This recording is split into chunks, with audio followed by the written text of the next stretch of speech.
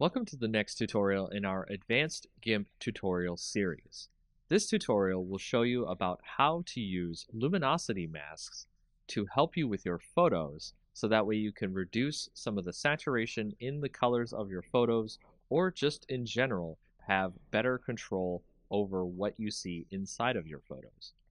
To start off, we have an image open here which we're going to use luminosity masks to remove some of the saturation in the photo so we can see more of the mountain behind. So if you go over to the left, you can see we are normally on our layers section here, and we want to create a copy of our original layer, so duplicate layer. And then we want to go over to channels, and you can see what we're going to do here is select our red channel from the rest of our channels here. We want to select all on our image. I'm going to drag the red channel down to the copy down here, and then we will start by creating this one as the L for light, because we're going to save the highlights of the image and we're going to save the shadows of the image. We'll start this by right-clicking on the light part of the image, and we will subtract from selection. Make sure your entire image is still selected. That will select the darker parts of the image. And we will go to select, save to channel. That'll actually save the shadows of the image. So we'll save that as D for dark.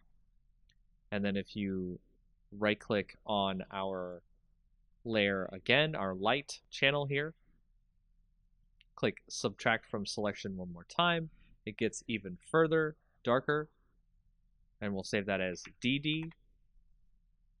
And then we'll go back to our lights again, subtract from selection one more time, and we'll save that as DDD.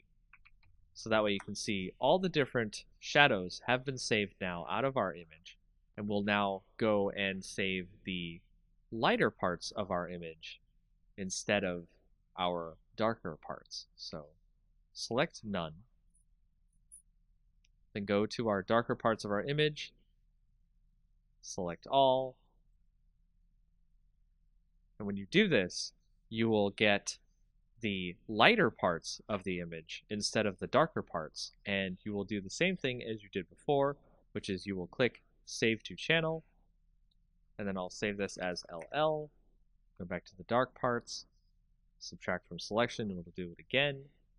Select, save to channel, and then we'll save that as LLL. In doing this, you will have created a whole bunch of different channels for your different shadows and highlights in your image, and we'll be using that as a part of our layer masks to create luminosity masks. Now, if you go back over to the layers, you can click on your copy, which I'll set here as light mask, and then I'll make another copy of this, which we'll call the dark mask. And then for the light mask, we'll right click and then make sure that your selection is none. So we'll right click on the light mask, click add layer mask. Instead of normally you would make it white, we'll set it to channel. And you can see under our channel, we actually have all of our different channels here for our shadows and our highlights. So if we go to our light channel, we can add that, and it will actually change it so you can see our light channel removes all of our shadows from the image. And now we're able to edit the image of our luminosity layer by going to colors and colorize, making sure that our light mask layer is chosen, not the mask itself. And with the sliders here, you can see I can change the hue of the image to make it a lot better, and the lightness of the image, so that way it can come through without too much saturation going on in the image. And you can compare that to the original image, which you'll see here. Saturation, removed saturation. And there's a lot more things you can do with luminosity masks in GIMP.